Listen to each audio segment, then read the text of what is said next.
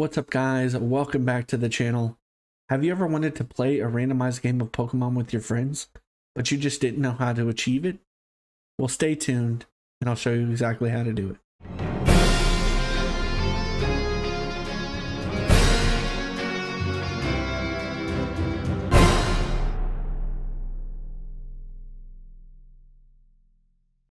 In order to start the process of playing with your friends, you're going to need a few things.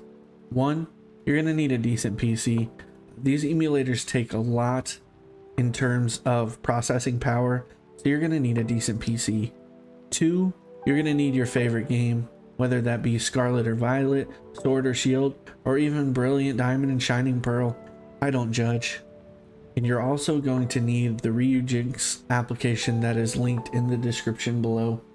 I will pull up the link now and I'll show you how to get the application.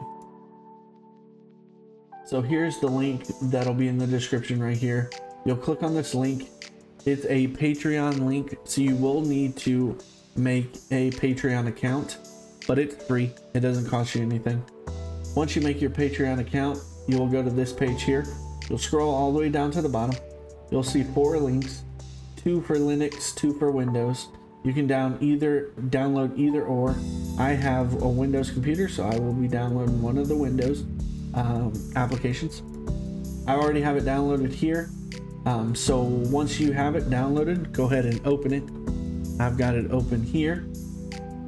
So step number 1, after you've downloaded the application and opened the application, you're going to go to Options, Manage User Settings.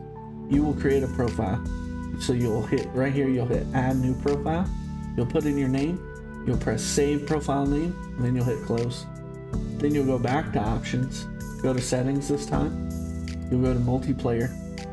For mode, you'll hit Ryujinx LDN. For network passphrase, I recommend doing a passphrase that both your friend and you will remember.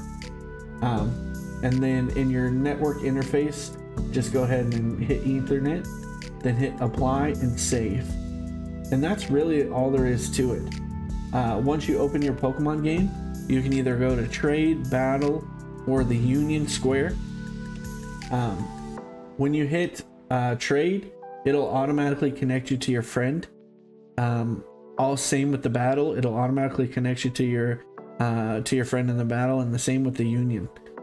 There is one complication that I've ran into, is that when you're playing on Scarlet and Violet and you are using mods, it'll disconnect you after the first attack on either side. So if you're the first person to attack, it'll show the attack and then it disconnects soon after that. I haven't been able to work out why that is. I'm currently working on it to this date to figure out why, but I'm not 100% sure.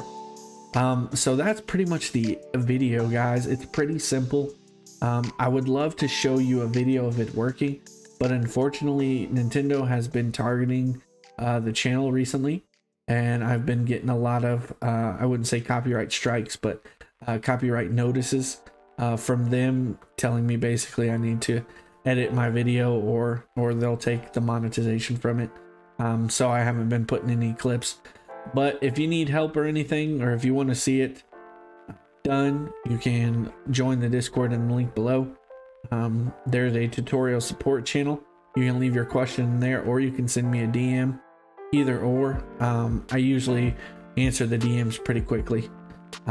So yeah, that is the video. If you guys, or if it worked for you guys, go ahead and slap that like button. Don't forget to subscribe. I'll be doing more tutorials, and if you guys have an idea of a tutorial that you want to do or that you want to see done, go ahead and shoot me a message on Discord. I would gladly do that for you guys. But that's the end of this, and I'm gonna go ahead and get out of here. You guys have yourself a fantastic day, and I'll see you guys in the next one.